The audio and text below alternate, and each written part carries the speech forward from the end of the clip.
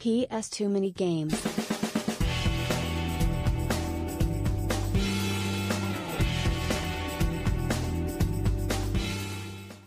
Hey there, and welcome back to PS2MANYGAMES. This is episode 2. The original episode was about my games collection, not including PS2 items. This one's going to be all PS2. And this is the main reason I started this channel. I'm attempting to get a full, complete European PS2 games collection. We're going to go through some basic details in this episode. How many games there are, what I've got already roughly, what number I'm sitting at, and how long I roughly think it's going to take. So how am I going to achieve getting every PS2 game in Europe? Many different ways. One, CEX for random games I can't find. Gaming fairs. I was recently at Doncaster Gaming Market about a week and a half ago. I went with Dan the Games Man. He's got an awesome YouTube channel, you should check it out.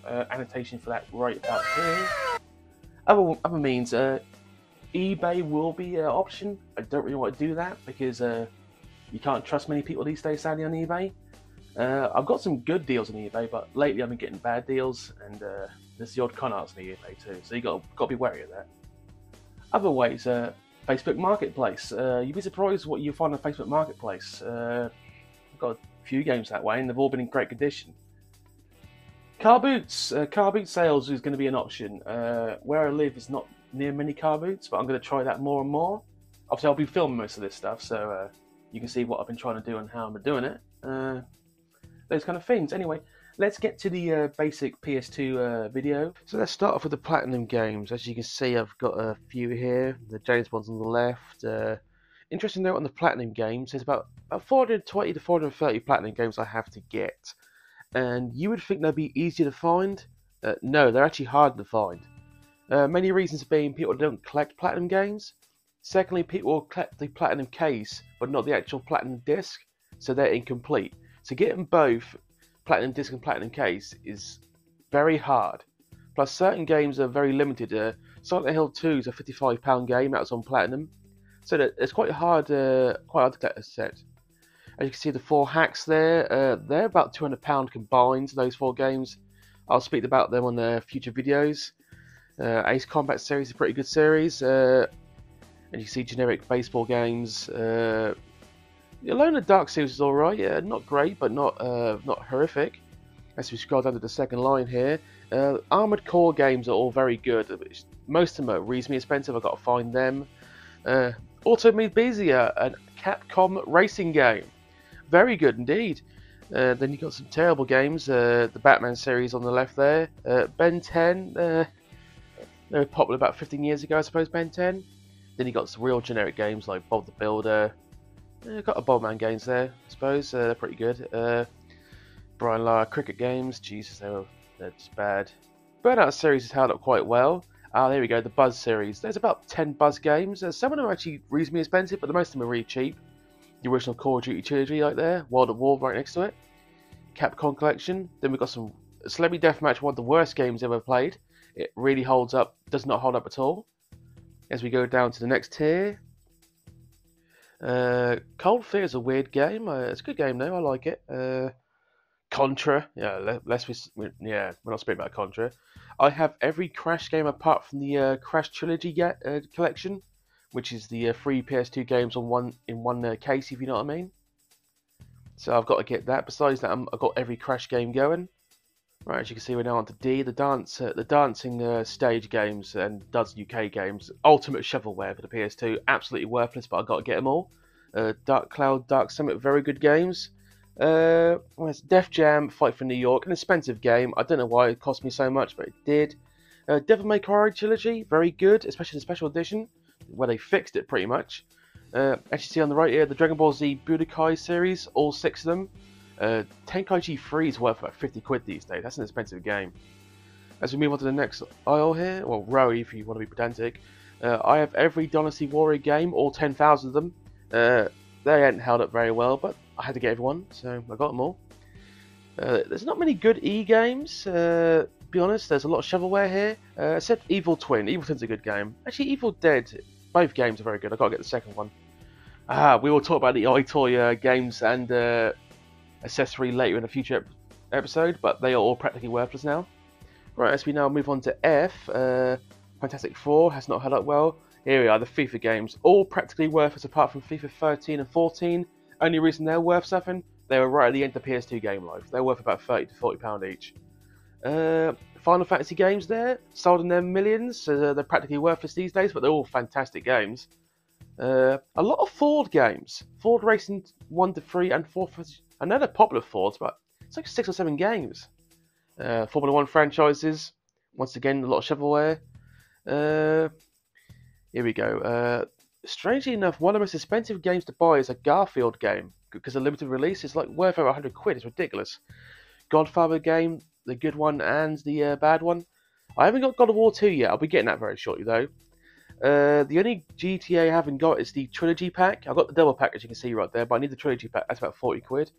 I do love myself some Guilty Gear 2. As we move down to the lower Gs, got most of the Guitar Hero games. Gun Con 2 is a decent game, so is Gun Griffin Blaze. Harry Potter franchise, I got them all, including the expensive one. Philosopher's Stone's about £50 these days. I need a few Hot Wheel games. There's Hyper Street Fighting 2 on the right hand side there. That's I still play that occasionally to this day. Okay, forgive my fingers. Apparently, I can't record properly. No one's perfect. Yes, I love Street Fighter 2. Eye games, yeah, there's a lot of like shovelware in the eyes. As you can see, International Q Club, practically worthless. No one wants it. They're so hard to find. The J's, Jack and Daxter games. You can see I've got a few of them. I think I still need one of them though. Jaws Unleashed is not a bad game actually. Shockingly alright. Now here we go. As you can see, Kingdom Hearts 1 and 2, King of Fighters Maximum Impact 1 and 2. They actually hold up quite well. Knight Ride's a terrible game, by the way, never play it. I've got every Lara Croft game, including the Anniversary Collection. I have every Legend of Spyro game. Legend of Wrestling 1 and 2 are both awful, awful games. The worst game I ever played in my life, Little Britain. Or the Imagine games. I need one of the Lord of the Rings games. It shouldn't be hard to find. I've got to find these games. So, right, as I now get my bloody knees. Madden games. I got most of them. I just need a few of them. I got Manhunt 1, not number 2. That's a rare game. That's about £50. One of my favourite games, Marvel vs. Capcom 2, still holds up to this day. Awesome fighting style game. All the Medal of Honor games, Metal Gear Solid 2 and 3, and Subsistence versions. I need a few Metal Slugs, but I got the anthology as you can see. Midway's Treasures 1, 2, and 3. Monster House and Monster Hunter. As we move down now to Monster Jam, the MotoGPs. I've got all 4 Mortal Kombat games, by the way. Shaolin Monks is the best one by far. I want to get around that one. MTV Movie Generator 2, product of the times. I've got a Naruto game. I need about another 6 of them. Strange enough, it's about 24 or 25 basketball games on the PS2, so I've got to get a lot of those. As you can see, I've got a few ice hockey games. Obviously, we've now got to O, as you can see, Oni on the left. The Onimoshi games, all 5 of them, all held up quite well. Let's go to P. So as you can see there, Persona 4 in the middle there. That holds up well to this day. Persona 3 is significantly more expensive. We'll get to that in a second. Pimp My Ride, another product of its times. A lot of shovelware here. Poor Master, Poker Masters, that kind of stuff. Yeah, a lot of shovelware. Prince of Persia games have not aged well. I'll go with that. I'll just say that they have not aged well. Pro Evo games, they're all worthless, but I need them all. Right, R games, Ratchet and Clank. I think Secret Agent Clank's worth £60. I've got to find that. I've got every Resident Evil apart from Survivor 2, but I should be able to find that. That's not a rare game to find. Both Rock Bands to the right there. Forgive the wire. Rocky on the far left, and generic rugby games. A lot of rugby games on the PS2. I don't know why it's not that much very popular. Right, now let's move on to S. By Samurai Laws on the left. I've got most of the Scooby-Doo games. I've got to get some more. Sega Bass Fishing, the ultimate game, of course. Best game ever. Shadow Heart Trilogy. Interesting note on Shadow Hearts. The first 2 were made by, I think, Midway, and the third one was not. So the first 2 are worth significantly more than the third one. Shadow of the Colossus, good game as you can imagine. There we go, Shin Megami Tensei Devil Saga 1 and 2, and Persona 3. That's worth £80 these days. Silent Hill there, I've got every Silent Hill apart from Shattered Memories. Hit and Run, of course. moving on. The SingStar games. Europe-wide, there's about 72 versions, but they're all the same games in different languages. So that's going to be a bit hard to find. Sly Cooper 3 and the first two, they're all good games. Sly Brilly hasn't aged that well. I've got every Sonic game. Sonic Gems Collection is by far the better one with all the originals. Soul Calibur games hold up. Space Invaders low. But let's say, yeah, seriously, Space Invaders. I got most of the SpongeBob games, about 9 SpongeBob games on the PS2. We'll go into that in a future episode. Some more Spyro games. I do it alphabetically, so they come here. I've got every Star Wars game. There's about 11 Star Wars games. They're not that expensive to find, so that was easy. Steamboat Chronicles, another awesome RPG, another expensive game. Let's see. Sum of All Fears, a decent game. Super Buster Move. I don't know why it's got a colour. Super Dragon Ball Z. That's an alright game. It's nothing special, but it holds up.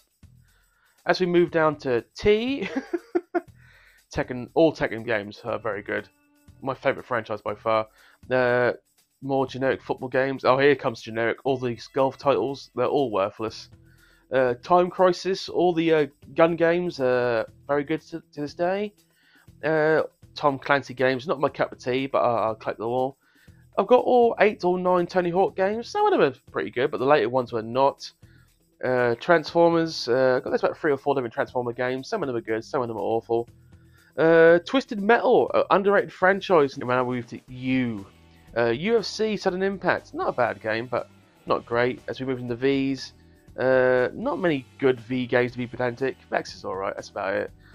War is Orochi and 2, they're not bad games. Wild Arms 3 is awesome. I want number 4 and 5, obviously. Then we've got more generic games, Worms. Right, let's go on to my bloody feet now. All the wrestling games are in, obviously, under WWE. I've got every wrestling game apart from 2010. Got all the X-Men games. I think I got them all. I might be missing one. I've got all 3 Yu-Gi-Oh games. I'm currently playing GX as we speak. I need Yakuza, but not Yakuza 2, so... Yeah, that's my rough collection at the moment. It holds up quite well.